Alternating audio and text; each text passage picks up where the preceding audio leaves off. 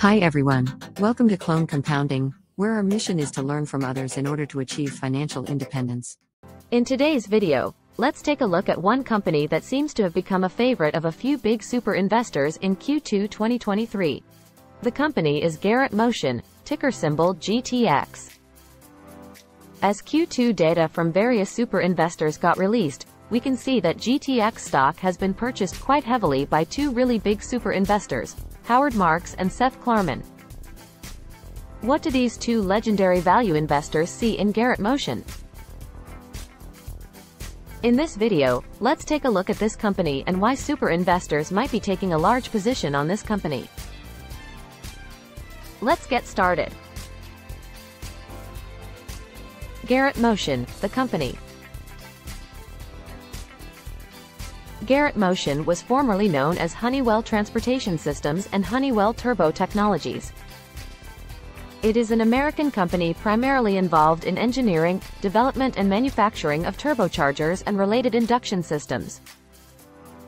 It is a technology provider that enables vehicles to become safer, more connected, efficient and environmentally friendly. It mainly produces parts for ground vehicles from small passenger cars to large trucks and industrial equipment and construction machinery. In 2004, the business became part of American industrial conglomerate Honeywell International as their transportation systems division. In 2018, it was spun off to become an independent company under the Garrett Motion name with corporate headquarters in Rolle, Switzerland. Spin-off from Honeywell and bankruptcy. Garrett has a checkered history. It was spun out of Honeywell in 2018 with a mountain of debt and an asbestos liability that is entirely unrelated to Garrett's operations. Though the business was doing fine, it slowed considerably in pandemic-stricken 2020. Management seized the opportunity in September 2020 to file for Chapter 11 bankruptcy reorganization. Seeing the value of the company, a private equity firm quickly entered a stalking horse bid for $2.6 billion for the company. Following a competitive auction, Garrett emerged from bankruptcy only a few months later, in April 2021. In doing so, the company restructured its debt and limited its asbestos liability with Honeywell. Turnaround. Turbochargers aren't like any old, highly competitive auto part.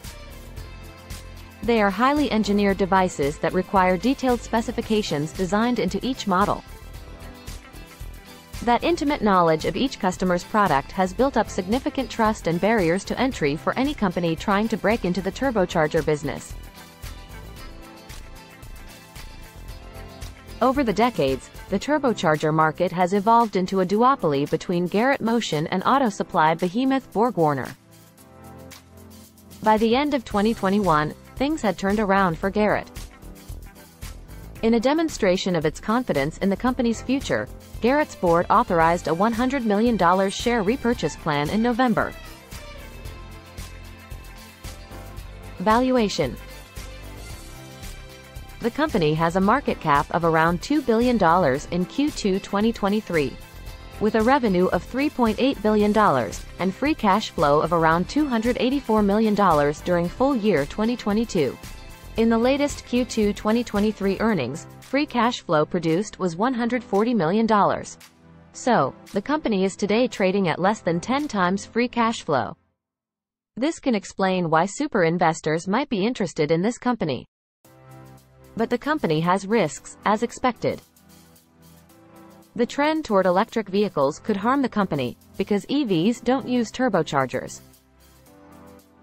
Garrett would counter that by saying that hybrid cars use turbochargers, and sales of new hybrid vehicles are estimated to grow 29% annually through 2030 to $1.7 trillion.